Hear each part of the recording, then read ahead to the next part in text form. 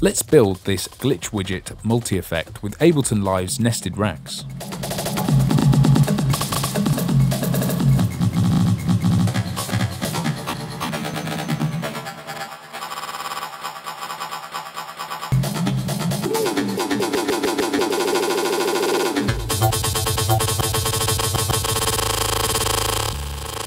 Open this tutorial's Live 9 project file, found in the tutorial files folder.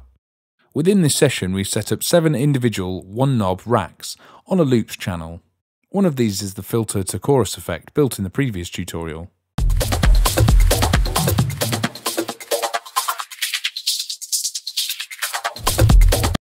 And the others, crush, robot, pitch up, reverb, roll and delay, are all inspired by famous single-parameter DJ mixer effects. Open up the racks and see how they're made. When each's knob is fully left, the effect is off. Turning it up activates it.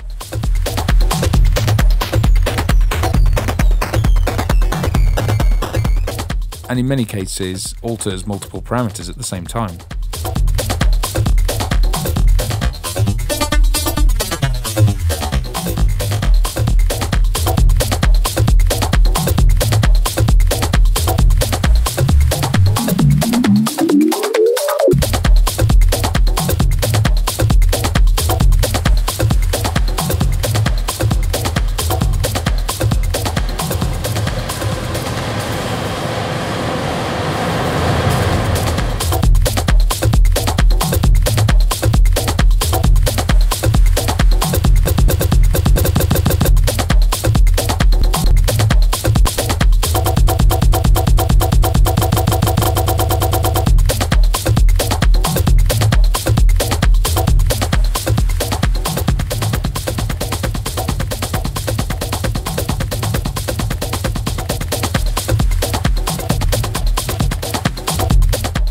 Click on the first rack's title bar, then shift-click on the last, or Ctrl or Command-A to select all, to highlight the 7 devices. Then hit Ctrl or Command-G to group or nest them within one parent audio effect rack. Toggle the parent rack's Show Chain List button. Note that our single chain is comprised of the 7 effect racks in series, so our signal flows from the leftmost device through to the rightmost. Like any other device, a rack can be moved throughout the chain or removed from it via drag and drop.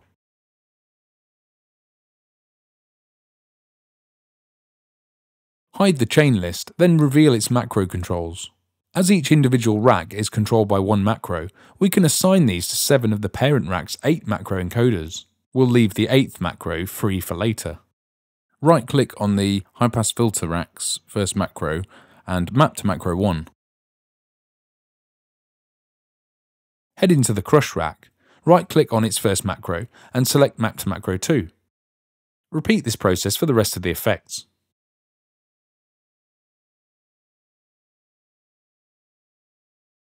Seven of the rack's 8 macro controls should now control a different DJ effect.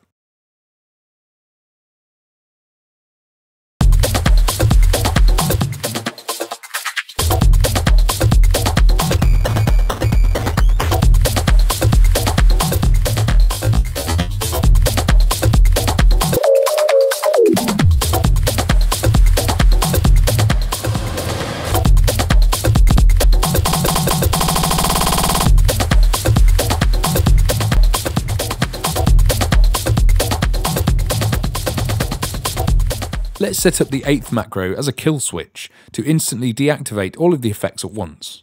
Right-click on the 7 individual racks device activator buttons and assign each to macro 8 of the parent rack. Click on the rack's map button to open its macro mappings menu, then assign each's device on minimum setting to 127 and max setting to around 5. Rename macro 8 to kill. Once this knob breaches a value of 5, all devices are deactivated.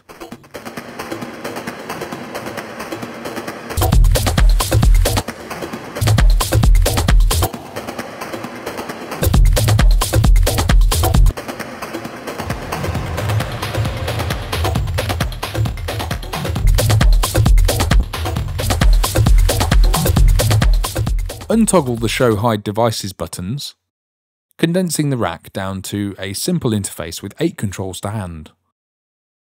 Right-click on the rack's title bar and choose Rename, or use the Ctrl or Command R shortcut to give the rack an appropriate name. We've named ours GlitchWidget. Colour the 8 macro controls via the right-click menu, then save the device to your library. For hands-on fun, assign the 8 macros to encoders on a hardware controller. The 7 effects in our GlitchWidget rack can now be mixed in either individually or in combination with each other.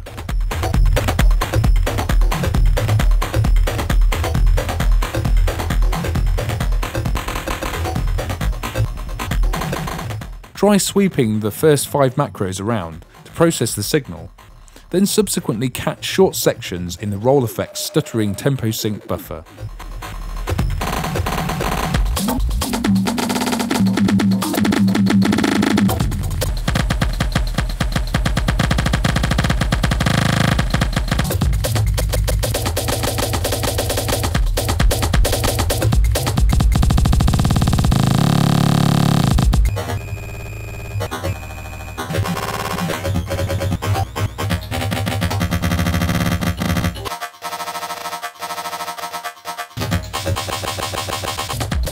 Each affects the next in the chain, so reorder the effects for different results.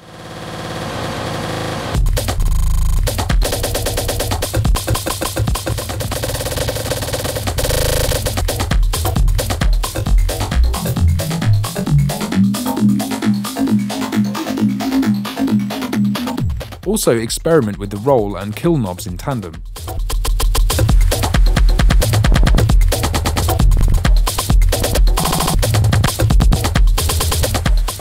As you turn the roll effect on and off with the kill knob, it will sample a new section of the input signal.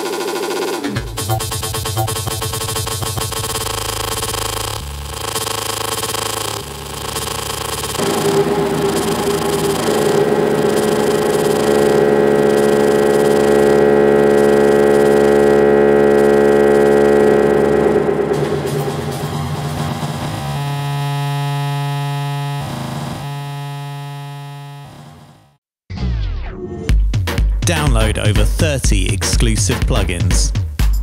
Get hundreds of pro-quality samples and power up your production skills with in-depth tutorials.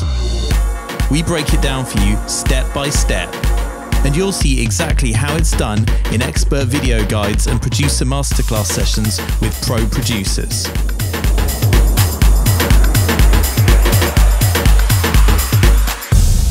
Get all this and more with Computer Music Magazine every month on iPad and iPhone, PC and Mac, Android, and in print.